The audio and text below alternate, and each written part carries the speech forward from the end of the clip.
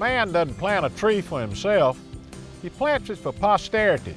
This according to Alexander Smith.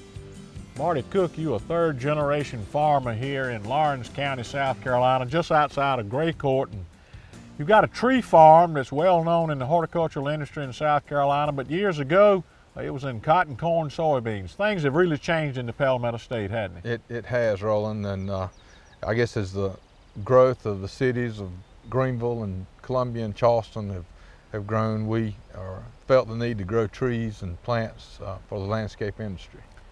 Well, horticulture is probably the leading area of agriculture in this part of South Carolina because there's such a demand for trees, and y'all specialize in trees, one specifically the oak tree. Now, you've got lots of oaks on this farm. Tell us about each one of them. Well, we're actually growing 5 different oaks. Willow oak, nut all, overcup, pin oak, and sawtooth oak. And of course, the white oak and the pin oak, they're very popular all throughout the Palmetto State, and a lot of gardeners are using these oak trees around the home landscape. They are, and in the commercial landscape too. Yeah. Well, what about the sawtooth oak? Now, I know y'all have deer hunters in the upper part of South Carolina, just like we have them in the lower part of the Palmetto State. And the deer hunters are looking for a tree that provides lots of energy, lots of what we call total digestible nutrients, lots of feed for the wildlife in the winter months, and this sawtooth oak really has a big acre. It does. It grows really fast too, so that's an attractive feature of it. It does make good deer food. And you can always look at the leaf. It looks like a saw blade. I imagine that's where it got the sawtooth from, didn't it? I would think so. It really looks different than all the other oaks, but it does have a real jagged edge to it. Well, in a couple of years, you'll have some new trees on Marcus Cook Farms. You've got one with a yellow leaf. Now, what is it? It looks like it's chlorophyll deficient to me. We have fertilized it, but it's a new tree that we put in. It's called the Rising Sun, and it's a redbud tree. Each year, we'll try to plant, a few different new items, new trees for our farm, and that's one of the new selections we had this year. Well, what about the one with the deep purple color? What is it? That was another red bud, and they were planted right beside each other, I believe, and that one's called Forest Pansy Red Bud. It's got a purple red foliage to it that is on it all summer long during the growing season. Well, the tulip poplar is really gaining in popularity. It's kind of amazing to see how some of these trees come back in style, so to speak, and you've got these tulip poplars, and I think a lot of people really enjoy them during the summer and also the fall months. It is a great shade tree, and it is a native tree too. It's a fast grower. It's got a large leaf on it, and it is a good tree. We've also planted a new tulip poplar that's a columnar tulip poplar. The leaves will, the branches grow more upright instead of horizontally.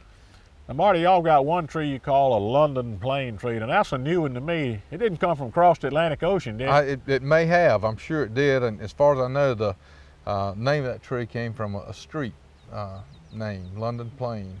So that's a variety that has come here. I think it's in the sycamore family, so it's a large growing deciduous tree. Well, you've got one elm here that you're particularly proud of. Tell us about the elms on Marcus Cook Farms. We're actually growing 2 elms. An American elm called Princeton elm. It's resistant to the Dutch elm disease. And then we're growing some Chinese elms. We've got one by the name of Bosque. It's a little more upright and has a little more central leader than most of your Chinese elms.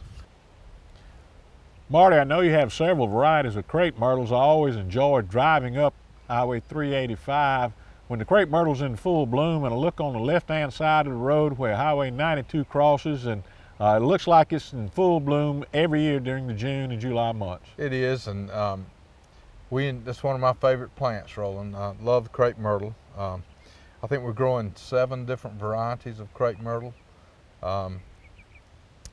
for different size reasons and for the color of their blooms also. And of course, you focused on those varieties that were developed at the National Arboretum in Washington, D.C. because they offer that resistance to that disease, powdery mildew. We do. We've got several of those varieties, and some of those were the crosses between the indica variety and the Farii variety, and they are resistant to powdery mildew.